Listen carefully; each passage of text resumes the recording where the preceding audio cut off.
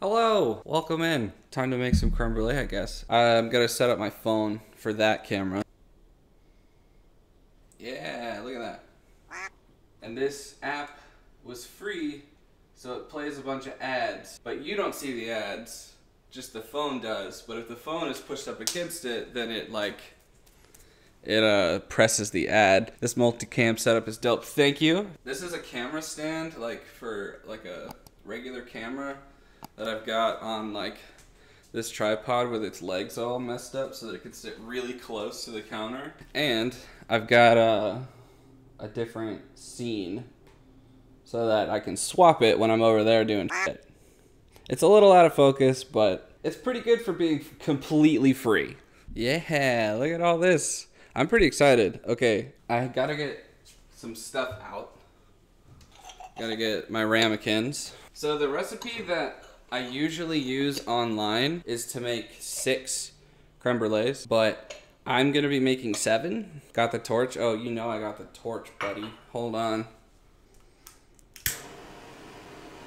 There we go. This is gonna sit over here for now, because we won't even technically use that until it's all cooled. The recipe that I usually use makes 6 creme brulees. And I think Bailey is looking up the recipe right now and she's gonna post it in Discord. These can technically store in the fridge for like a week or so. That being said, she's gonna post the recipe, but I'm gonna be doing a little bit extra stuff in the recipe. So you wanna use kind of a thicker pan to put your ramekins in, because you have to do something that I think is called double boiling when you're cooking it, where you have to have it suspended in water. Creme brulee is actually very easy to make. Really all you need to make creme brulee is eggs, sugar, heavy whipping cream, and you can use vanilla extract. I use vanilla extract. So you only need 4 things to make creme brulee. I've got my ramekins all set up.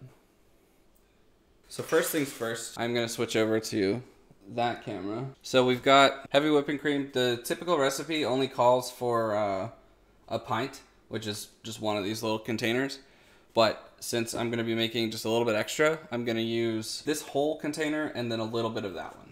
All right, so we literally just pour it into a pot and we start to get the heat going. About medium high. Try not to have this splatter everywhere while I'm opening it. Okay, so just a little bit more in there.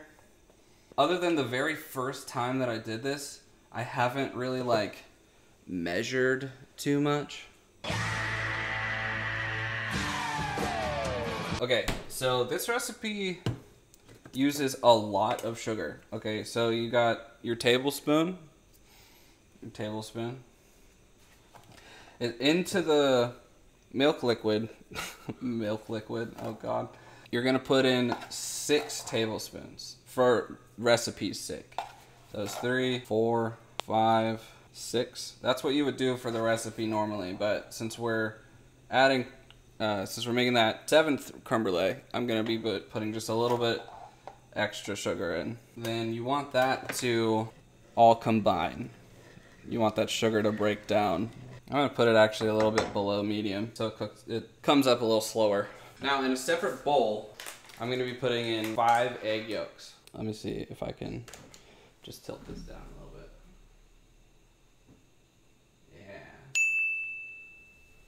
That's nice.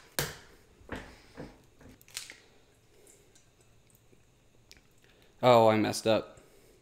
I done fucked up. What you want to do is actually have a second bowl here so that you can put the egg yolks and the egg whites into 2 separate bowls. I've got a bowl here, actually. I'm doing this a little backwards right now on accident. But what I'm going to do is I'm going to put all the egg yolks into this one and put the egg whites into here. And then I'm going to clean this one out and then just put the egg yolks into here. That was my bad. Oh, that one separated really fast. Okay. So now we got these separated. I'm cleaning the shit out of my hands because it feels gross. And now I'm going to wash out this bowl.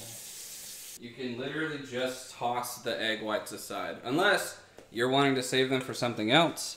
I mean, I don't make protein smoothies or anything, but I think people do that. You know me, ever the fittest person here. What am I doing? I'm putting this in the sink.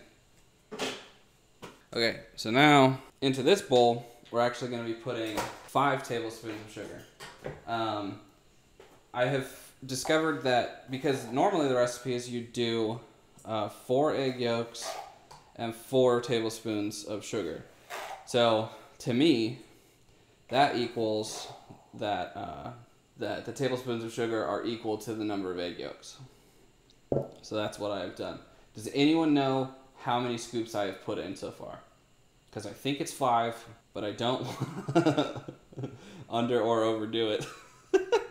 I'll just put like a half in there, and then that's what we'll call it. End stream so I can rewind. So then you just want to mix the sugar and the egg yolks together until it's just this nice consistency. You had definitely done 4. I clipped it to check. Okay, then let's just put, since we put in a half, we'll put in another half. Nice. Thank you, Bailey. Coming in clutch with the clips. Okay, so now, is that even? Yeah, even enough. So now, over there, and turn the heat down just a little bit so it can kind of simmer. We want to add some vanilla extract. Kind of just a dab will do ya, to be honest. Isn't it beautiful? It's starting to smell really good too. So now that this is all incorporated, this is where, like, I think the most difficult part of the whole thing comes together, because this portion requires patience. Really what you have to do is you have to slowly spoon this into this mixture, because this is hot milk basically, and so you don't want it to like cook the egg. You want it to like incorporate and become just a solid liquid.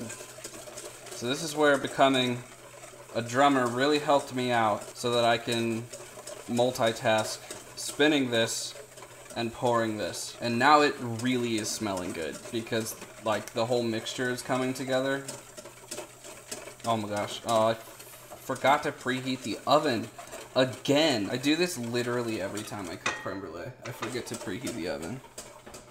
You want to put the oven at 325. There will come a point that like the spoon won't be able to actually pick up any creme brulee, and then that's pretty much when you're good to pour in the whole thing. You know, it probably is fine after like a couple spoonfuls, but I've done it this way every single time, and it's always come out pretty good. So why deviate, you know? So this is pretty much at the point where I can't spoon it anymore. So I'm just going to fold it in.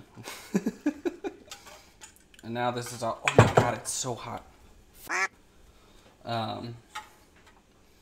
This is our mixture. It's really frothy at the top, but it's got like a nice gold color underneath that froth, but that's just because we're whisking it around. Now, another step that I like to take that is only like suggested, not like required, is to get a really like thin strainer and to strain it through, so that if any of your egg cooked, it's gonna get caught in this, and it's not gonna be actually in your mixture.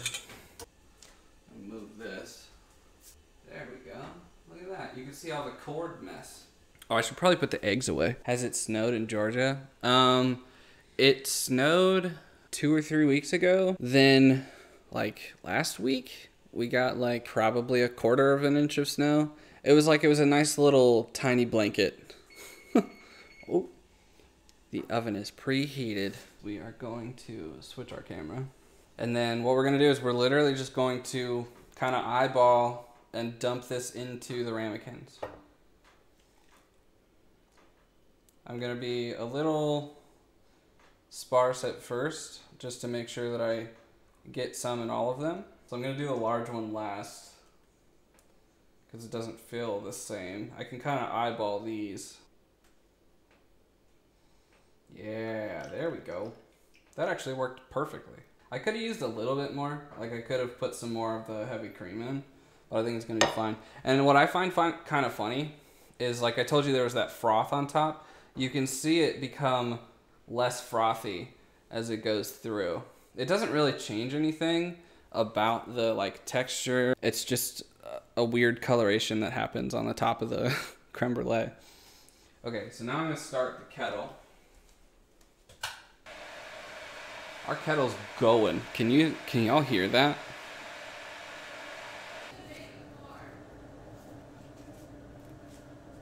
Bailey just asked how long I'm gonna bake them for, and the answer is like 40 to 43-ish minutes. Oh, it clicked. Got our kettle. And what we're gonna do is we're gonna kind of pour it in the corner here so that it doesn't spill into any of the ramekins. But you want it to fill up to like about halfway to a little more than halfway. The smaller ramekins have a kind of nice little pattern on the side that's about halfway that I like to fill them to. And that was like just enough. That was beautiful. So now we want to put it into the oven. Pan might be a little hot, so just be warned when you go to grab it, because you did just pour boiling water into it. And you want to be a little careful when you're setting it in there because it's still pretty liquid, so it's all shifting around a lot. I'm gonna see if I can get this camera to be short enough to look into here while this is cooking. And let me set a timer for, let's say 41 minutes. Oh yeah, look at that. That's got to cook for 41-ish minutes, and I didn't want nothing to be going on right now, so I thought that I would, while this is cooking, play like Super Auto Pets because it's really easy on the laptop. It's a nice stovetop. Thank you. It came with the house.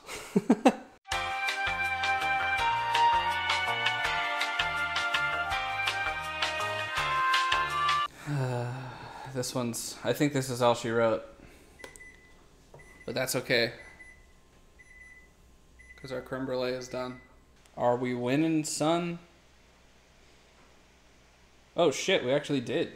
Creme brulee looks pretty done. You want to kind of like touch it, and it's gonna make, your finger's gonna leave an imprint, but if the imprint basically completely refills itself, that's how you know it's done. Y'all see that? Look how pretty. So yeah, you want it to be like kind of tacky to the touch, and when your finger makes an imprint, you want it to immediately bounce back up. If not, then it's not cooked long enough. Take it to the fridge. I hope I have enough room. I think we have just enough room. There's the creme brulee. Straight chilling. So literally at 5:47, we can take it out. Can you rock the ponytail? A very tiny one. All right, let's see. It's a very tiny ponytail, and some of the front bits don't actually get into it. Ow. Also, I haven't brushed my hair today. Come on. Motherfucker. There it goes. See? Very tiny ponytail. Cute. Thanks. 4 hours later. Hello, we have waited now until 5:45. We did 4 good hours, which is what it recommends. Looks pretty good to me. Get it like a glamour shot like makeup YouTubers do. Doesn't fall out or anything. Now our last step is to do what is the brulee portion. Is like baking the top of it. You can technically do this in the oven, but if you have the torch, it's way easier. I've got my sugar here. I know that it's sugar because it says sugar on it. Now I'm gonna tilt this down. And then you just take a spoon. You get some sugar and you put it right onto the top of it, and then just kind of spread it around.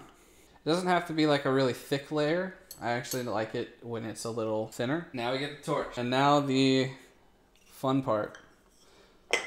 Not for children. Ready? Shit. Ready? Shit. Ready? There we go. Okay. I'm not gonna put my hand near it, actually.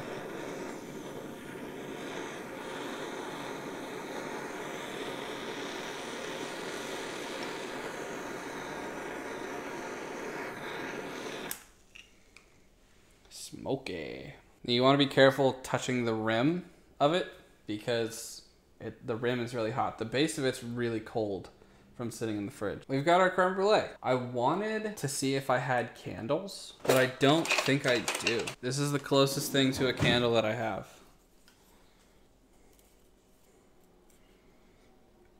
Ta-da!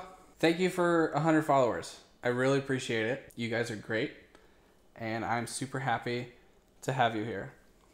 Well, we gotta get the crack. And to you. It's very good. I wish that I could share with you guys. Bash said he wants one for breakfast.